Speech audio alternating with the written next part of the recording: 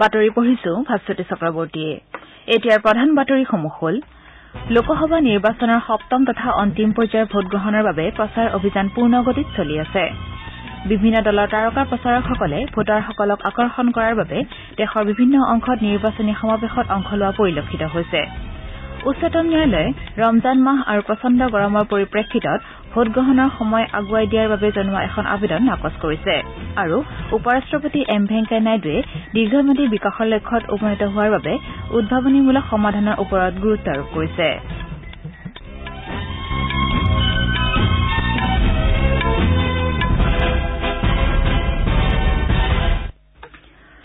লোকসভা নিৰ্বাচনৰ সপ্তম তথা অন্তিম পৰ্যায়ৰ ভোটগ্ৰহণৰ বাবে প্ৰচাৰ অভিযান পূৰ্ণগতিত চলি আছে।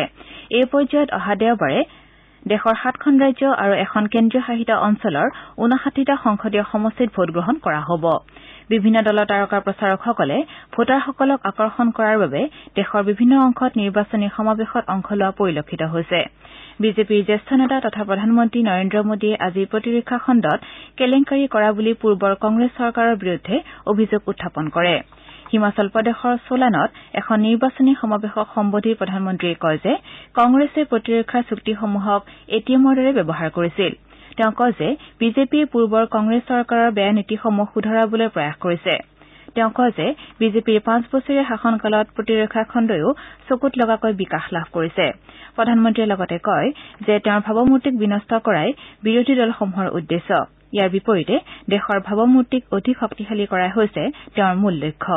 ইয়াৰ পূৰ্বে মধ্যপ্ৰদেশৰ ৰটলামত এখন নিৰ্বাচনী সভাত ভাষণ দি শ্ৰীমোদীয়ে কয় যে অটল বিহাৰী বাজপেয়ীৰ চৰকাৰৰ দিনতে জনজাতীয় লোকসকলৰ স্বাৰ্থৰ বাবে জনজাতি কল্যাণ মন্ত্ৰালয় গঠন কৰা হৈছিল। পশ্চিমবংগৰ জয়নগৰ সমষ্টিত নিৰ্বাচনী সমাৱেশত ভাষণ দি বিজেপিৰ ৰাষ্ট্ৰীয় সভাপতি অমিত শ্বাহে কয় যে তেওঁৰ দল পুনৰ ক্ষমতালৈ আহিলে অবৈধ প্ৰব্ৰজনকাৰীসকলক খেদি পঠিওৱা হ'ব। তেওঁ ভোট বেংকৰ ৰাজনীতিৰ বাবে প্ৰব্ৰজনকাৰীসকলক সমৰ্থন কৰা বুলি তৃণমূল কংগ্ৰেছৰ সভাপতি আৰু পশ্চিমবংগৰ মুখ্যমন্ত্ৰী মমতা বেনাৰ্জীক দোষাৰোপ কৰে। বিজেপিৰ সভাপতিগৰাকীয়ে কয় যে সংসদত নাগৰিকত্ব সংশোধনী বিধেয়ক গৃহীত কৰা হ'ব আৰু বিদেশী অনুপ্ৰৱেশৰ সমস্যাটোৰ সমাধানৰ বাবে পশ্চিমবংগত ৰাষ্ট্ৰীয় নাগৰিকপঞ্জী কাৰ্যকৰী কৰা হ'ব। কংগ্ৰেছ সভাপতি ৰাহুল গান্ধীয়ে পঞ্জাৱৰ লুধিয়ানাত নিৰ্বাচনী প্ৰচাৰত অংশ লয়। তেওঁ কয় যে 1984 চনৰ শিখ বিৰোধী সাম্প্ৰদায়িক সংঘৰ্ষৰ বিষয়ে দলৰ নেতা ছেম পিত্ৰদাই কৰা মন্তব্য উচিত নাছিল। তেওঁ কয় যে এনডিএ চৰকাৰে যোৱা 5 বছৰৰ শাসনত থকা সময়ছোৱাত জনসাধাৰণক দিয়া প্ৰতিশ্ৰুতি সম্পূৰ্ণ কৰাত ব্যৰ্থ হৈছে। বিএছপিৰ মুৰব্বী মায়াৱতীয়ে আজি উত্তৰ প্ৰদেশত নিৰ্বাচনী প্ৰচাৰ চলায়। গোৰখপুৰৰ এখন নিৰ্বাচনী সমাৱেশত ভাষণ দি মায়াৱতীয়ে কয় যে বিজেপি নেতৃত্বাধীন এনডিএ চৰকাৰে 2014 চনৰ সাধাৰণ নিৰ্বাচনত দিয়া প্ৰতিশ্ৰুতিসমূহ বাস্তৱায়িত কৰাত ব্যৰ্থ হৈছে। আনহাতে বিজেপিৰ জ্যেষ্ঠ নেতা আৰু কেন্দ্ৰীয় মন্ত্ৰী ৰাজনাথ সিঙে ৰাজনৈতিক শিষ্টাচাৰৰ লগতে প্ৰধানমন্ত্ৰী পদৰ গৰিমা হ্ৰাস কৰাৰ বাবে কংগ্ৰেছক জগৰীয়া কৰে। সংবাদ প্ৰতিষ্ঠানৰ সৈতে হোৱা সাক্ষাৎকাৰত শ্ৰীসিঙে বিজেপিয়ে একক সংখ্যাগৰিষ্ঠতা লাভ কৰাৰ লগতে বিজেপি নেতৃত্বৰ এনডিএ 2/3 সংখ্যাগৰিষ্ঠতাৰে চৰকাৰ গঠন কৰিব বুলি দাবী কৰে। বিজেপিৰ জ্যেষ্ঠ নেতা তথা কেন্দ্ৰীয় মন্ত্ৰী অৰুণ জেটলীয়ে কৈছে যে পশ্চিমবংগত গণতন্ত্ৰক হত্যা কৰা হৈছে। এলানি টুইটযোগে শ্ৰীজেটলীয়ে কয় যে পশ্চিমবংগত বিৰোধী দলৰ কৰ্মকৰ্তাসকলক হত্যা কৰাৰ লগতে নিৰ্বাচনত প্ৰতিদ্বন্দ্বিতা কৰা প্ৰাৰ্থীসকলক আক্ৰমণ কৰা হৈছে। আনহাতে ভোটগ্ৰহণ কেন্দ্ৰসমূহ দখল কৰাৰ লগতে বিৰোধী দলৰ নেতাসকলক নিৰ্বাচনী সভাত অংশগ্ৰহণ কৰাতো বাধা আৰোপ কৰা হৈছে। উদাৰ বাওঁপন্থী দলসমূহ এই বিষয়ত কিয় মৌন হৈ আছে বুলিও শ্ৰীজেটলীয়ে প্ৰশ্ন কৰিছে। বিএছপিৰ মুৰব্বী মায়াৱতী সন্দৰ্ভত শ্ৰীজেটলীয়ে কয় যে তেওঁৰ শাসন আদৰ্শ আৰু কাম কৰাৰ পদ্ধতি একেবাৰে নিম্ন খাপৰ আছিল। তেওঁ লগতে কয় যে মায়াৱতীয়ে আজি ব্যক্তিগতভাৱে প্ৰধানমন্ত্ৰীক কৰা আক্ৰমণে তেওঁ যে ৰাইজৰ সেৱা আগবঢ়োৱাৰ বাবে যোগ্য নহয় সেইটো প্ৰমাণ কৰিলে। বিজেপিৰ ৰাষ্ট্ৰীয় সভাপতি অমিত শ্বাহৰ হেলিকপ্টাৰ যাদৱপুৰত অৱতৰণ কৰিবলৈ অনুমতি নিদিয়াৰ বাবে দলটোৱে আজি পশ্চিমবংগৰ মুখ্যমন্ত্ৰী মমতা বেনাৰ্জীক তীব্ৰ সমালোচনা কৰে। নতুন দিল্লীত সাংবাদিকৰ সৈতে হোৱা কথা বতৰাত দলৰ জ্যেষ্ঠ নেতা প্ৰকাশ জাভ্ৰেকাৰে কয় যে মমতা বেনাৰ্জী আৰু তেওঁৰ চৰকাৰখনে এই নিৰ্বাচনত ৰাজনৈতিক দলসমূহক নিৰ্বাচনী সভা অনুষ্ঠিত কৰিবলৈ দিয়া নাই আৰু এইটোৱে একনায়কত্ববাদৰ পৰিচয় দিয়াৰ লগতে গণতন্ত্ৰক হত্যা কৰাটোৱে সূচাইছে। আপোনালোকে বাতৰি শুনিছে আকাশবাণীৰ পৰা। উচ্চতম ন্যায়ালয়ে ৰমজান মাহ আৰু প্ৰচণ্ড গৰমৰ পৰিপ্ৰেক্ষিতত সপ্তম পৰ্যায়ৰ লোকসভা নিৰ্বাচনৰ ভোটগ্ৰহণ পুৱা 7 বজাৰ পৰিৱৰ্তে 5:30 বজাৰ পৰা আৰম্ভ কৰাৰ বাবে নিৰ্বাচন আয়োগক নিৰ্দেশ জাৰি কৰাৰ বাবে জনোৱা এখন আবেদন নাকচ কৰিছে। ন্যায়াধীশ ইন্দিৰা বেনাৰ্জী আৰু সঞ্জীৱ খান্নাৰ এখন অৱকাশ বিচাৰপীঠে আবেদনখন নাকচ কৰে আৰু কয় যে নিৰ্ধাৰিত সময় অনুসৰি পুৱা 7 বজাৰ পৰা সন্ধিয়া 6 বজালৈকে ভোটগ্ৰহণ কৰা হ'ব আৰু ভোটাৰসকলে পুৱাৰ ভাগত নিজৰ ভোটাধিকাৰ সাব্যস্ত কৰিব পাৰিব। বিচাৰপীঠখনে লগতে কয় যে ভোটগ্ৰহণৰ সময় আগুৱাই দিলে নিৰ্বাচন আয়োগে ব্যৱহাৰিক জটিলতাৰ সন্মুখীন হ'ব। উপ ৰাষ্ট্ৰপতি এম ভেংকায়া নাইডুৱে কৈছে যে গৱেষকসকলে বিশ্বই সন্মুখীন হোৱা জ্বলন্ত সমস্যাসমূহৰ সমাধানৰ বাবে নতুন চিন্তাধাৰা আৰু উদ্ভাৱনাৰে আগুৱাই অহা উচিত। নতুন দিল্লীত আজি ভাৰতীয় সামাজিক বিজ্ঞান গৱেষণা পৰিষদৰ স্বৰ্ণ জয়ন্তী অনুষ্ঠানত ভাষণ দি শ্ৰীনাইডুৱে কয় যে দীৰ্ঘম্যাদী বিকাশৰ লক্ষ্যত উপনীত হোৱা জনসাধাৰণৰ স্বাস্থ্যৰ যতন লোৱা, দৰিদ্ৰতা নিৰ্মূল, চহৰাঞ্চল আৰু গ্ৰামাঞ্চলৰ মাজৰ ভেদভাৱ দূৰ কৰা আৰু কৃষি ক্ষেত্ৰৰ প্ৰত্যাহ্বানসমূহৰ সন্মুখীন হোৱাৰ বাবে নতুন আৰু ব্যৱহাৰিক দৃষ্টিকোণৰ প্ৰয়োজন। শ্ৰীনাইডুৱে কয় যে যিসকলক সামৰি ল'ব পৰা নাই তেওঁলোকক সামৰি লোৱা আৰু পুঁজি লাভ নকৰাসকলক পুঁজিৰ যোগান ধৰা সমগ্ৰ বিশ্বৰে নতুন মূল্যবোধ। তেওঁ লগতে কয় যে আজিৰ গৱেষকসকলে নিজকে আছুতীয়া পৰিধিত আবদ্ধ কৰি নাৰাখি আন ক্ষেত্ৰসমূহৰ বিষয়েও জ্ঞাত হ'ব লাগিব।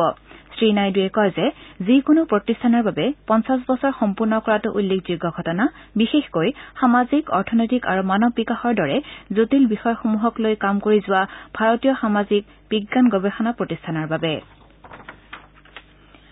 ৰাষ্ট্ৰপতি ৰামনাথ কোবিন্দে আজি ৰাষ্ট্ৰপতি ভৱনত প্ৰাক্তন ৰাষ্ট্ৰপতি ফখৰুদ্দিন আলী আহমেদৰ জয়ন্তীত শ্ৰদ্ধাঞ্জলি জ্ঞাপন কৰে। ৰাষ্ট্ৰপতিৰ লগতে বিষয়া আৰু ৰাষ্ট্ৰপতি ভৱনৰ কৰ্মচাৰীসকলে ফখৰুদ্দিন আলী আহমেদৰ প্ৰতিচ্ছবিত পুষ্পাঞ্জলি অৰ্পণ কৰে। অসমৰ হাইলাকান্দি জিলা প্ৰশাসনে কাইলৈৰ পৰা দিনৰ ভাগত সান্ধ্য আইন প্ৰত্যাহাৰ কৰাৰ কথা ঘোষণা কৰিছে। সাংবাদিকৰ সৈতে হোৱা কথা বতৰাত জিলাখনৰ উপায়ুক্ত কীৰ্তি জালিয়ে কয় যে পৰিস্থিতিৰ বিষয়ে পৰ্যালোচনা কৰা হয় আৰু কমেও 10 দিনৰ বাবে নিশাৰ ভাগৰ সান্ধ্য আইন বলবৎ থাকিব। তেওঁ লগতে কয় যে ইণ্টাৰনেট সেৱাৰ ক্ষেত্ৰত আৰোপ কৰা নিষেধাজ্ঞা কাইলৈৰ পৰা উঠাই লোৱা হ'ব। উল্লেখযোগ্য যে যোৱা শুকুৰবাৰে দুটা গোটৰ মাজত সংঘটিত হিংসাত্মক ঘটনাৰ পাছতে হাইলাকান্দিত সান্ধ্য আইন বলবৎ কৰা হৈছিল। জিলাখনত বলবৎ কৰা সান্ধ্য আইন আজি পুৱা 9 বজাৰ পৰা দিনৰ 3 বজালৈ শিথিল কৰা হৈছিল।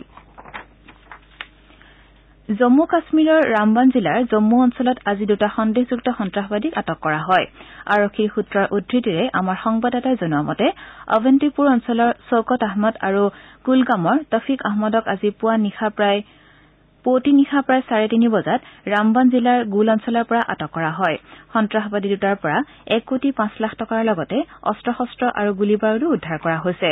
ঘটনা সন্দৰ্ভত আৰক্ষীয়ে সন্ত্ৰাসবাদী দুটাক সোধা পোছা অব্যাহত ৰাখিছে। প্ৰাথমিক তদন্তৰ পৰা লাভ কৰা তথ্যৰ ওপৰত ভিত্তি কৰি আৰক্ষী আৰু সেনাবাহিনীয়ে গুল অঞ্চলৰ ভীমদাসা আৰু কালিমাস্তা এলেকাত যুটীয়া অভিযান আৰম্ভ কৰিছে। বিশ্ব বাণিজ্য সংগঠন চমুকৈ WTOৰ অন্তৰ্গত উন্নয়নশীল দেশসমূহৰ মন্ত্ৰী পৰ্যায়ৰ এখন বৈঠক আজি নতুন দিল্লীত আৰম্ভ হৈছে। বহুপাক্ষিক নীতিভিত্তিক বাণিজ্যিক ব্যৱস্থা গুৰুতৰ প্ৰত্যাহ্বানৰ সন্মুখীন হোৱাৰ সময়তে দুদিনীয়াকৈ এই বৈঠকৰ আয়োজন কৰা হৈছে।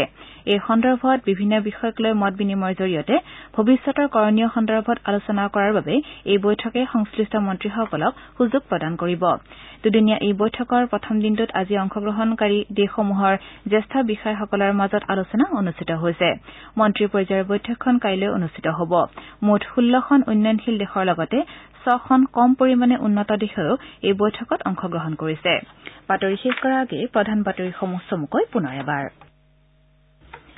লোকসভা নিৰ্বাচনৰ সপ্তম তথা অন্তিম পৰ্যায়ৰ ভোটগ্ৰহণৰ বাবে প্ৰচাৰ অভিযান পূৰ্ণগতিত চলি আছে। বিভিন্ন দলৰ তাৰকাৰ প্ৰচাৰকসকলে ভোটাৰসকলক আকৰ্ষণ কৰাৰ বাবে দেশৰ বিভিন্ন অংশত নিৰ্বাচনী সমাৱেশত অংশ লোৱা পৰিলক্ষিত হৈছে।